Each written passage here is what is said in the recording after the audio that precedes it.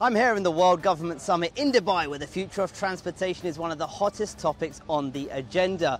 Behind me is Next Future Transportation's autonomous pod, which is completely driverless. These prototypes are the world's first autonomous pods to be tested. Designed and engineered by Next Future Transportation, the pods work using electromechanical technologies and are designed to travel short and medium distances in dedicated lanes. These pods can connect and disconnect while in full motion, and that really provides tremendous flexibility as we ultimately will be able to replace municipal buses. Catching a pod means using the app to call a Next. The smart routing system will then autonomously drive the pod to you. While on the road, the module pod will connect with others to optimize driving routes and passenger numbers.